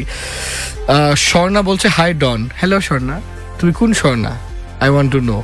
আরেকজন বলছে, hello Don Samdani, how are you? Good, thank you so much. তোমার নামটা জানলাম না। মিমসা বলছে, I want to study in BUET, how should I utilise the time after SSC which will help me to get admitted there? Very simple. Physics, chemistry, math. পড়ো এবং physics, chemistry, math. তোমাকে খেয়াল রাখতে হবে, তুমি যদি এইচএসসির জন্য নিজেকে প্রিপেয়ার করো তাহলে কিন্তু তুমি বুয়েটে, মানে আমাদের সময় তাই ছিল না, তুমি যদি এই এইচএসসি সবকিছু পড়তে পারো, কারণ বুয়েটের পরীক্ষাতে তোমার সিলেবাস গত বছর যা আসছে সেটা বাদ দিবে না, তো কাজে তোমাকে পুরোটা পড়তে হবে। সেটা যদি তুমি রেগুলার করে ফেলতে পারো, তুমি যদি তোমার হাতে, আমার হিসাবে তুমি যদি এবছর এসএসসি পাস করে থাকো, তাহলে তোমার হাতে এখন ক্লিয়ার 2 বছর সময় আছে আগামী, মানে তোমার এই আগামী বছর, তারপর তুমি 2020 সালের সেপ্টেম্বর মাসে বুয়েটে ভর্তি পরীক্ষা দিবা। সো এনাফ টাইম, তুমি যদি সেটা কাজে লাগাও তাহলে হবে। বাট আই রেসপেক্ট ইউ যে তুমি এখন থেকে জানতে চাচ্ছ, I respect you. Shahin Satkhira থেকে বলছে, ভাই please tell me about success. Success তো বললাম, আনন্দ। ও হয়তো একটু ডিটেল এক্সপ্লেনেশন চাচ্ছে। হ্যাঁ, ডিটেল এক্সপ্লেনেশন, যে আমি যে কাজটা করলে আনন্দ পাই সেটাই আমার সাকসেস। আমি যদি একটা কাজ করলাম, আমি আনন্দ পাইলাম না, আমি মুখ গোমরা করে থাকলাম, তাহলে আমার কি লাভ? কোনো আনন্দ হইলো না, তাহলে এটা তো আমি সাফল্য বলবো না। নেহাল সাভার থেকে বলছে, মনির ভাই আপনার জীবনে বেস্ট স্টোরি কোন রাইটারের? আমাদের সাথে কি স্টোরিটা শেয়ার করবেন? আমার তো এক এক সময় এক এক স্টোরি খুব, আমি যখন ছোট ছিলাম আমাকে সবচেয়ে প্রথম অনুপ্রাণিত করছিল শীর্ষেন্দুর একটা বই, গোসাই বাগানের ভূত। সেখানে একটা খুব পাওয়ারফুল লাইন ছিল, একটা স্টুডেন্টের কথা বলা হয়েছিল যে পরীক্ষায়, অঙ্ক পরীক্ষায় 13 পেয়েছিল। তারপর যখন ওখানে একটা হারু নামে একটা লোক সবাইকে বশীভূত করে ফেলছিল, তো একমাত্র ওই বুকুন নামে যে ছেলেটা, তাকে সেই যদি এটা ওখান থেকে বের হয়ে আসার কথা, তার জাদুর থেকে বের হয়ে আসার কথা, এবং তাকে জাগায় দেওয়ার মন্ত্রটা ছিল বুকুন তুমি অঙ্কে 13। এটা আমাকে প্রথম খুব ইন্সপায়ার করে যে একটা ফেলিওর কিভাবে একজন লোককে উদ্দীপ্ত করতে পারে এবং রিসেন্ট যে সমস্ত বইগুলো পড়ছি তার মধ্যে আলকেমি, পল কোয়েলোর আলকেমি আমাকে খুব অনুপ্রাণিত করছে। ওটা তো আমাকেও করেছে, এটা সবাইকে আই থিঙ্ক করেছে। সিং ফ্রম চুয়েট নাকি? হ্যাঁ, book is the best friend in life. Book gives happiness and sometimes gives important advice. We learn a lot of things from books. Absolutely. Assalamu alaikum. I'm Shahadat, CU Accounting Department. I love you too much. You are such educative activities. I think he's telling this to you. এবারে বাচ্চা সোলেমান বলেছে, অনেকদিন পর শুনছি, খুব ভালো লাগছে, thank you so much. এগুলি আমার SMS ছিল, আর ফেসবুকে তো খুব ইন্টারেস্টিং কোয়েশ্চেন একটা আছে মনির ভাইয়ের জন্য। শাহাদাত হোসেন ফরহাদ বলছে, স্টুডেন্ট লাইফে কয়টা মেয়ের প্রেমের অফার পেয়েছেন? আমি অফার পাবো কেন, আমি বিভিন্ন জনকে চেষ্টা করছি, কিন্তু খুব একটা ভাগ্যে খুব একটা শিখে ছিল নাই। অলসো একটা প্রশ্ন হচ্ছে, who is your favourite writer from Bangladesh? Humayun Ahmed. Absolutely, মানে আমি কিন্তু এটা জানতাম না যে হুমায়ুন আহমেদ আপনার এ লেভেলের প্রিয় রাইটার, বিকজ হুমায়ুন আহমেদ কিন্তু আই লাভ হুমায়ুন আহমেদ। জহিরুল আলম বলছে, sir I have completed BSc MS, হ্যাঁ, and after that I have completed MBA in marketing. I have 2 years job experience in marketing sector. Now I need a job. Can you please manage a job for me? এটা তো আমি ঠিক জানি না, তাহলে তোমার চাকরি চলে গেল কেন 2 বছর এক্সপিরিয়েন্স থাকার পরও? তো যাই হোক, আমার মনে হয় যে তুমি আমাদেরকে খুঁজে নিও, আমরা তোমার জন্য চেষ্টা করবো ইনশাল্লাহ। Absolutely. So thank you so much. আমি একটা ব্রেকে যাব, তবে ব্রেকে যাওয়ার আগে আবারও থ্যাংক ইউ জানাতে চাচ্ছি আমাদের স্পন্সর BSRM, বিকজ স্পন্সর না হলে এই ধরনের শো আসলে আমরা করতে পারি না। বাধা বিপত্তি পেরিয়ে আমরা নিজ নিজ জায়গায় যদি এগিয়ে যাই, তাহলে বাংলাদেশ সামনের দিকে এগিয়ে যাবে। এই উপলব্ধি থেকে একটা safer, prosperous, better, progressive Bangladesh তৈরি করতে কাজ করে যাচ্ছে BSRM, কারণ BSRM believes when we are safe we can fly high, so be safe and build safe with BSRM. আমরা একটা সুন্দর গান এখন হয়তো শুনবো। আমি একটু গানটার কথা বলি। হ্যাঁ, ইয়েস, আমি গাই দেই। হ্যাঁ, গায়ে দেন। গিটার লাগবে না? না, গিটার লাগবে না। এটা এই গানটা আমি আগে খুব শুনেছি, কিন্তু ওইভাবে আমি এটাকে এনজয় করি না, কিন্তু আমি এইবার এটা খুব এনজয় করছি, কারণ আমার মেয়েটা স্কুলে পারফর্ম করছে। কাজে যখন সে বাসায় এই গানটা গাইতে শুরু করলো, তখন আমি দেখলাম গানটা তো খুবই সুন্দর। আমি একটা পাতার ছবি আঁকি, প্লিজ, আমি একটা পাতার ছবি আঁকি, সেটা গাছ হয়ে যায়। ব্যাপারটা খুবই ইন্টারেস্টিং। একটা পাতার ছবি আঁকে, সেটা গাছ হয়ে যায়। ভাই, আপনি গাওয়া লাগবে না, আমি গাইলে এখন সবাই মার দিবে। কিন্তু এই গানটা, এটার একটা ইম্পর্টেন্ট জিনিস আমি বলি, সেটা হচ্ছে যে আমি একটা রাসায়ন বই পড়ছিলাম, পেন্সিল ও সর্বকর্মার অ্যাডভেঞ্চার, অনেক আগে, কার লেখা জানি ভুলে গেছি, যে পেন্সিল যা আঁকতো সেটা সত্যি হয়ে যেত। এই গানটা শুনে আমার ওইটা, যে একটা পাতার ছবি আঁকলে সেটা সুন্দর হয়, এটা একমাত্র মানুষই পারে। ওকে, সো আমরা কি গানটা শুনবো নাকি? হ্যাঁ, আমরা গানটা এখন শুনবো। আমি এখন খুবই এক্সাইটেড গানটার জন্য। পাতার গান বাই জলের গান নাকি? হ্যাঁ, Thank you so much. Don't go anywhere. We'll be right back after this little break. ABC Radio 89.2 FM. BSRM presents Look Who's Talking. Hello everyone, welcome back to BSRM Presents Look Who's Talking with me, Sumdany Don. আজকে আমাদের সাথে মুনির ভাই ছিলেন এবং আমরা অনেক কথা বললাম। পড়ো কেন পড়তে হবে, future jobs, extra curricular activity, math olympiad, part time job, জীবনে অলওয়েজ পজিটিভ থাকা, উপভোগ করা, কমপ্লেন না করা, অনেক কিছু। তোমরা যারা শোটা মিস করেছো অবশ্যই তোমরা ফেসবুকে দেখতে পারো। পুরো শো কিন্তু লাইভ ভিডিও আছে ফেসবুকে, এবং 1-2 সপ্তাহের মধ্যে পুরা আমাদের যা কথা হচ্ছে যে আমাদের ভয়েসটা ফুল শো ইউটিউবে পাওয়া যায়। লুক হুজ টকিং এই চ্যানেলে, এবিসি চ্যানেলে পাওয়া যায়, ডন সামদানির চ্যানেলে পাওয়া যায়, তুমি যে কোনো জায়গায় গিয়ে পেতে পারো। এবং পরবর্তীতে আজকে পুরো শো ইন্টারেস্টিং কিছু পার্টসগুলো নিয়ে কেটে আমরা ইউটিউবের এবং ফেসবুকের জন্য স্নিপেটস বানাবো, ওগুলোও তোমরা অবশ্যই দেখতে পারবা। কোনো কিছু যদি ভালো লাগে শেয়ার করতে ভুলবা না, তোমার ফ্রেন্ড সার্কেল, তোমার কাজিন, ছোট ভাই বোন, এমন কেউ যার আমাদের কথাগুলো শোনার দরকার আছে। উনি ভাই, আমি একটু ডিফারেন্ট কিছু নিয়ে আলাপ করতে চাই। নর্মালি এগুলি নিয়ে আলাপ হয়তো হয় না বা এই ধরনের প্রশ্ন আপনাকে কেউ করে না।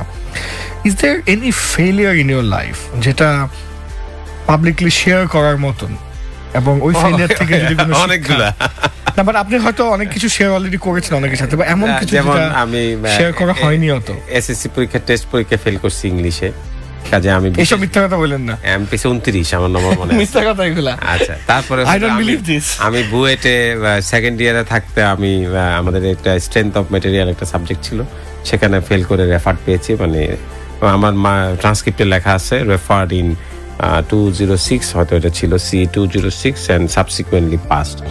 সো অনেক কিছু। তারপর আমি অনেক জিনিস করতে চাইছি, মানে আমার জীবনে অনেক কিছু করার শখ ছিল।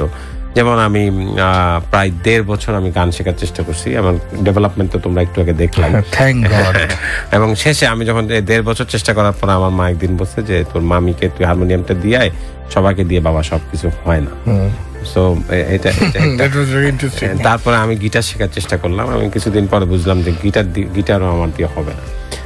এরকম আমার জীবনে তো ফেলিওর, আমি শেষে একদম মানে আমার অনেক ফেলিওর আছে। কাজে হয়তো সবাই যখন দেখে হয়তো আমার সাকসেস গুলা দেখে, কিন্তু আমি তো ফেলিওর গুলোর উপর দিয়ে কিন্তু এই যে ফেলিওর গুলো যে অনেকে ডিমোটিভেটেড হয়ে যায়, নেগেটিভ হয়ে যায়, মনে করে যে হবে না, পারবো না, আপনি কিভাবে এই পজিটিভিটি ধরে রাখলেন, কিভাবে এই ফেলিওর গুলো উপরে দিয়ে ইউ কন্টিনিউ ইউর জার্নি? আমি তো এটা সবসময় মনে করি যে আমি 10টা কাজের চেষ্টা করবো, 10টা তো হবে না, 1-2টাতে আমি ফেল করবো, অনেক সময় 4-5টা তো আমি ফেল করবো। দেখছি না, তোমাদের জীবনে কোনো ফেলিয়ার আছে নাকি একটু জানাও, কমেন্ট সেকশনে লিখো।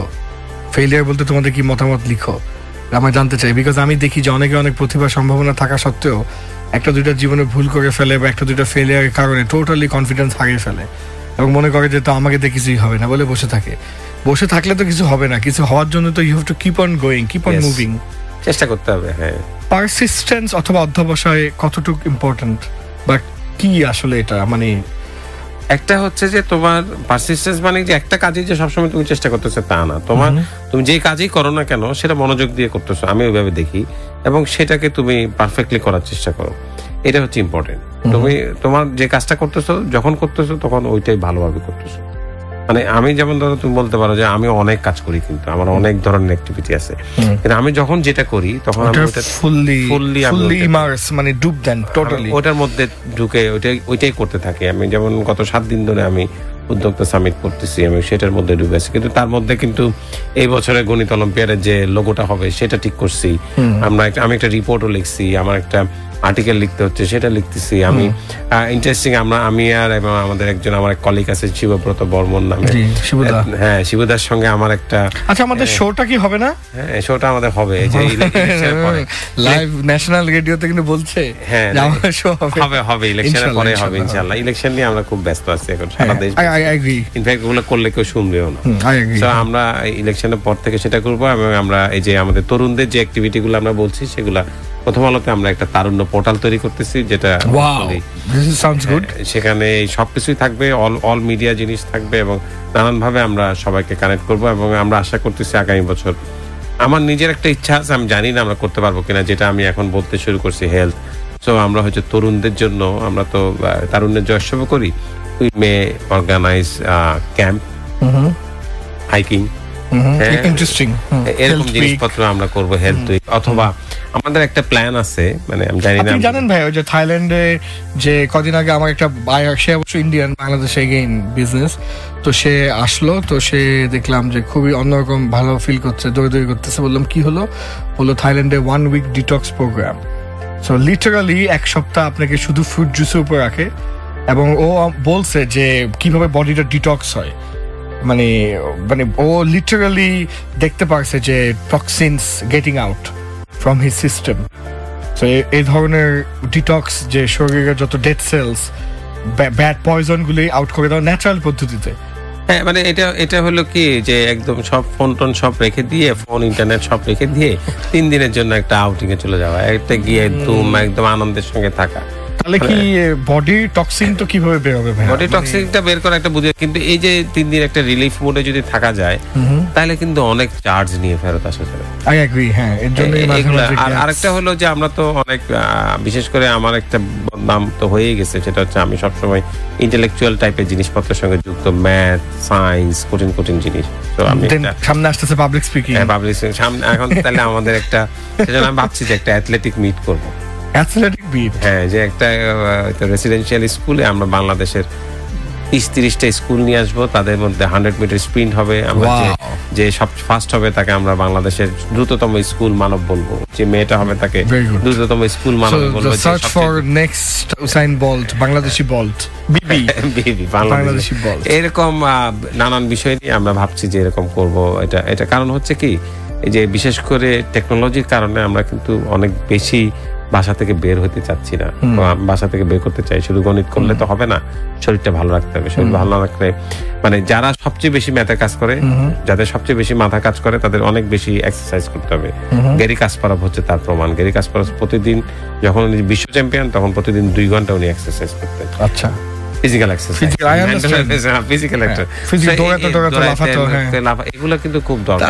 আমিও ফিল করছি এখন, ঘুম থেকে উঠে আগের মতো এনার্জি পাই না, টায়ার্ড লাগে, পা ব্যথা করে, মানে কেমন জানি লাগে, মানে I don't feel the strength like before. এটা যদি তুমি রাত জাগো তাহলে তোমার এটা হবে। তুমি যদি early to bed and early to rise makes a man healthy, wealthy and wise. এটাই সত্য। হ্যাঁ, আর আমার এক স্যার ছিলেন স্কুলে, উনি বলতেন late to bed and let to rise makes a man গুন্ডা, সান্ডা এন্ড বদমাইশ।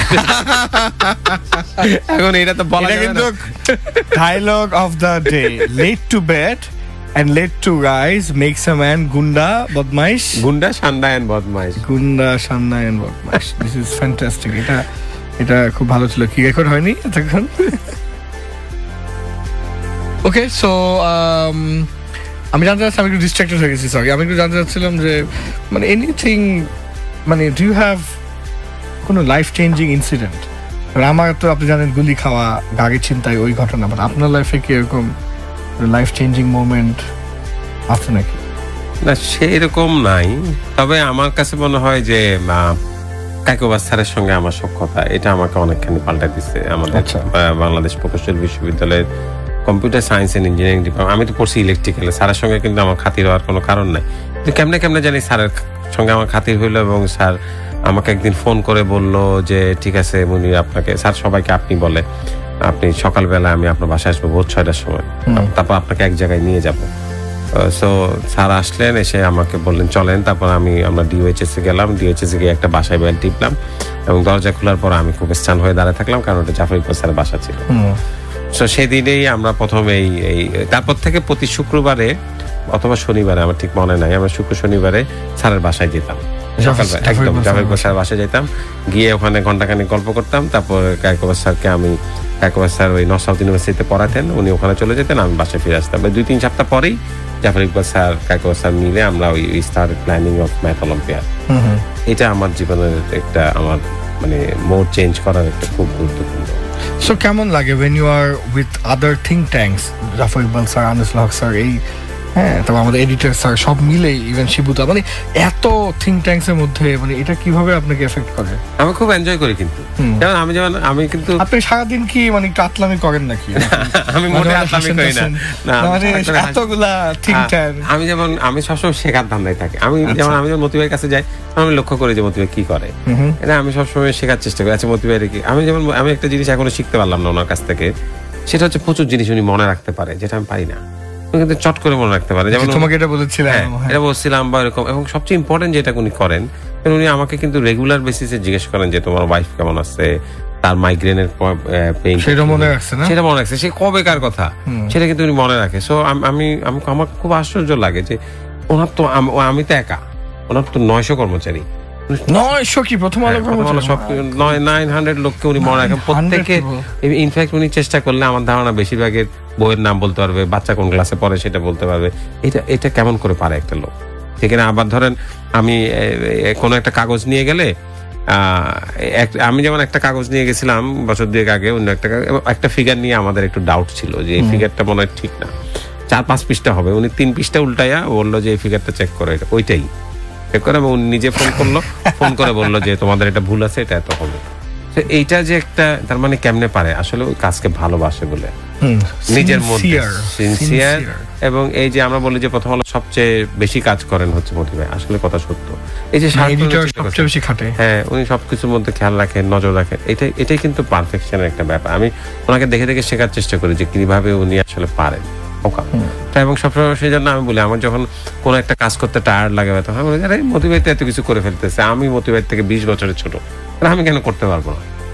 আসলে এরকম 74 My God. মতি ভাই 74 and he started প্রথম আলো at the age of his 54. Wow. আমার এখনো 54 হয় নাই, কাজে আমি এখন আশাবাদী যে আমার দিয়ে আরো কিছু হইতে পারে ইনশাআল্লাহ। এটা হবে, এটা আমরা we all believe in you, we all love you. আমরা তো সবাই তারুণ্য জয়োৎসবের যত মানুষ ছিল, all the youngsters, all the big good public speakers, singers, photographers, artists, everyone was there. তো এই আমাদেরকে নিয়ে সামনে কি পরিকল্পনা? আমরা কি একটা যে তোমাকে আমরা মিস করছি, আমরা কিছু চিন্তা করছি যে ওই যে আল্লাহ, ওটা খুব বাজে কাজ হলো আমাকে বাদে আমি কত প্রোটেস্ট করলাম, ভুল বুঝাবুঝি করার চেষ্টা করলাম, তোমার কারণে বিপ্লব মাছ রাস্তা থেকে ফেরত চলে গেছে, সে তোমার পোস্ট থেকে সে পরে বলছে হাই হাই, আমি তো ডনের পোস্ট থেকে ফেরত চলে গেছি।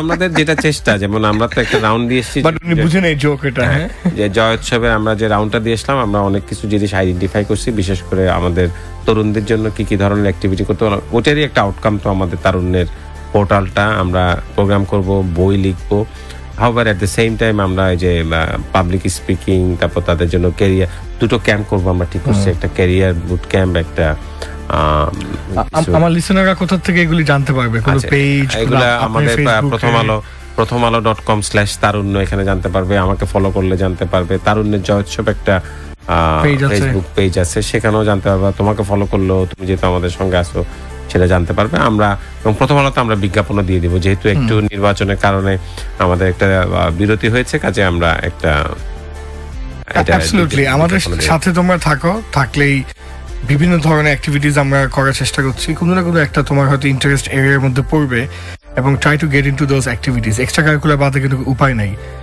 কারণ হচ্ছে এখন তো এভরিবডি ইজ GPA 5।